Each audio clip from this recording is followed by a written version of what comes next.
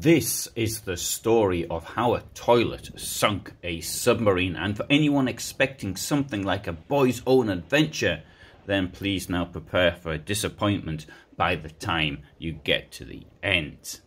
This story starts here at the Gdańsk shipyard in Poland. It's a great place to visit, provided of course that you like almost abandoned industrial architecture.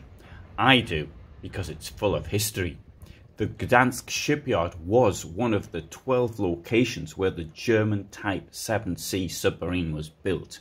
One of these submarines built here was the U1206, the fate of which is the subject of this presentation.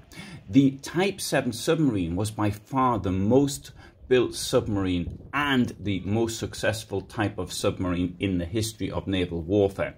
It was 67.1 meters long with a pressure hull measuring 50.5 meters. Its outer width was 6.2 meters and the pressure hull was 4.7 meters. It could reach a surface speed of 17.6 knots and underwater 7.6 knots.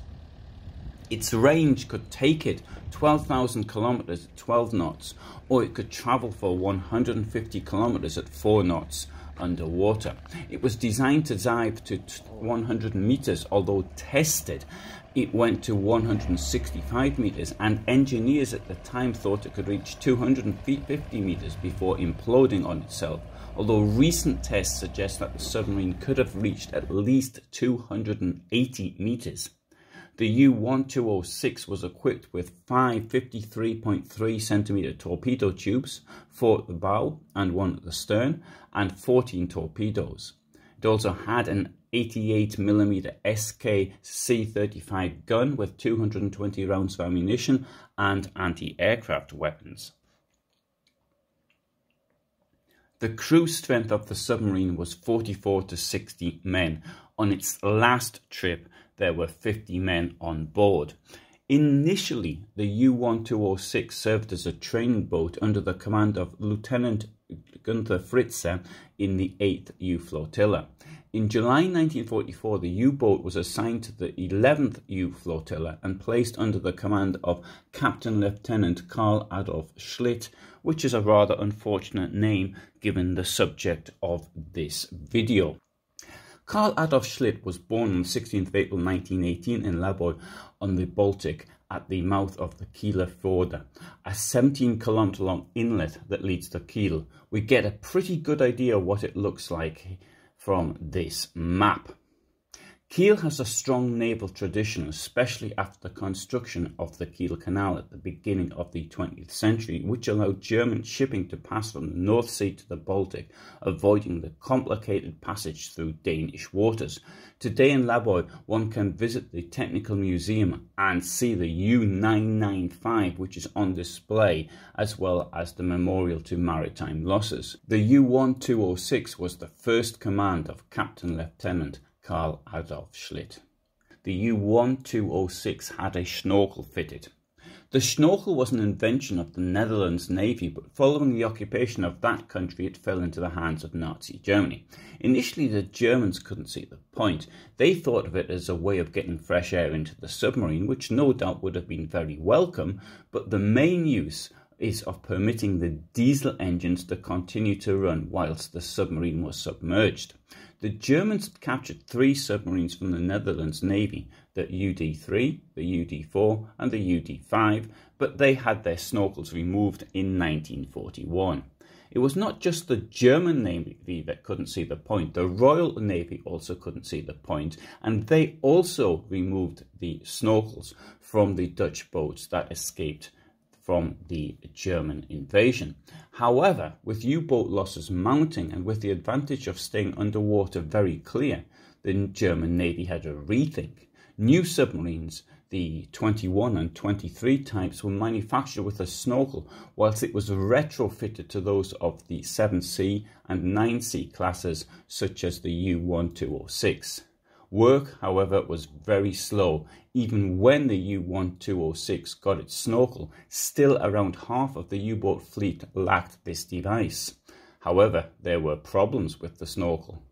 When in use, the submarine could manage a maximum of 6 knots. Like all chimneys and ducts, they could get blocked, and in this case the engines would suck air from the inside of the submarine, and there was also the problem of how to dispose waste, particularly toilet waste, when the vessel was submerged.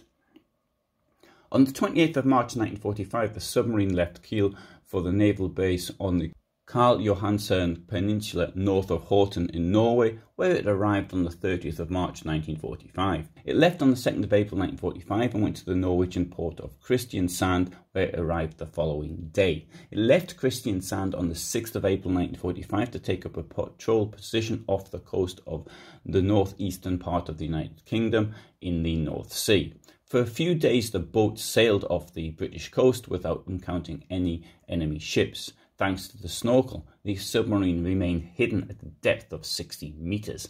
On the 9th of April 1945, technical problems occurred with the compressor of the starboard diesel engine.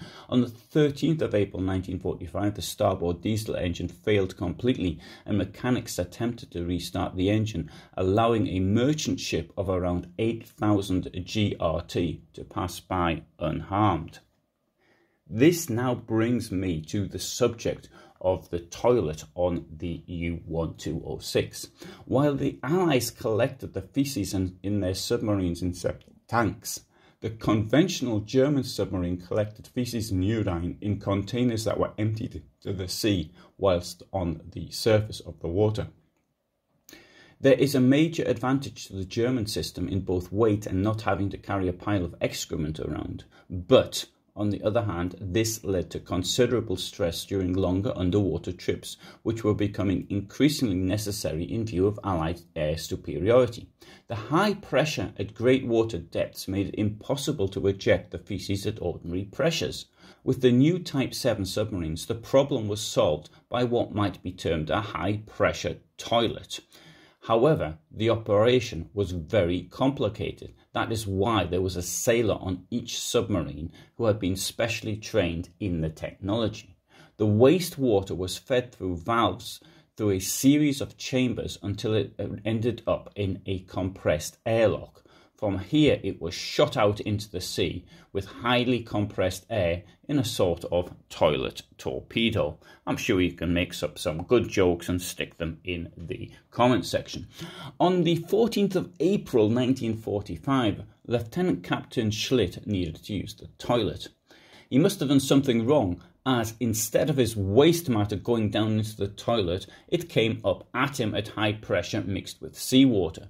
It would appear that the outside valve either failed to work or was not engaged. The toilet specialist was called and Schlitt went to the engine room in order to help get the faulty diesel engine started. However, the toilet engineer was no longer able to close the toilet locks. When the seawater reached the batteries located under the toilet, toxic chlorine gas formed. In this situation, with the risk of everybody on board being suffocated, Schlitt ordered the submarine to surface as quickly as possible and for fresh air to be pumped in. For this purpose, all torpedoes located in the launch tubes had to be ejected. On reaching the surface, the submarine had the very bad luck to be spotted by the Royal Air Force, and it was attacked. Schlitt ordered the U-boat to scuttle itself and ordered everyone to make for the coast in dinghies. 1 man was killed in the air attack. 3, Hans Berkauer, Karl Corren and Emil Cooper, drowned.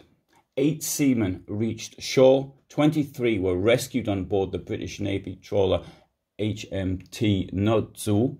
9 were pulled out of the water by the British sloop Nonsuch, and 14 were saved by a fishing boat. Some were taken to Aberdeen as prisoners of war, others ended up at Peterhead police station, and the next day were taken by train to London for questioning. A total of 46 sailors from the U1206 were taken prisoner. Schlitt remained a British prisoner of war until 1948. According to Schlitt, the submarine sank at 52 degrees 24 minutes north, 1 degree 37 minutes west. The submarine, however, was not located until BP was doing some exploration work for the Forties oil pipeline to Cruden Bay in Aberdeenshire. The wreck of U1206 was found at 57 degrees 21 minutes north, 1 degree 39 minutes west, about 12 nautical miles off Cruden Bay at a depth of around 70 meters. In 2012, divers from Buchan Shipwrecks visited the wreck of U1206. They found the U-boat to be in relatively good condition, and contrary to the captain's 1945 report, one of the torpedo tubes was still loaded. At this moment, the real story of why the submarine sank came to light. Captain Schlitt died in 2009, aged 90. Years earlier, he had told his son what had really happened. By the middle of April 1945, the Red Army was almost in Berlin and 80% of all U-boat crews were dead. The responsibility of Captain Schlitt was to his crew and not to the dictator who had sent them off to risk their lives pursuing his ideas of greatness. The officers had decided to surrender. They invented the leak as a cover-up to protect themselves from the reprisals they might have faced in the POW camp if the truth had come out. As deserters, they might have had to fear for their safety amongst other prisoners, and as you may have heard in my video on that subject, the Canadian Army allowed German POWs to shoot German deserters in May 1945. Captain Schlitt did his duty to his crew members, and although 3 of the men were killed before they could reach shore and 1 in an air attack that he could not prevent, the others did survive. Therefore, the story of the toilet that sunk a U-boat is a myth, but has not stopped plenty of other people from repeating it as though it were true.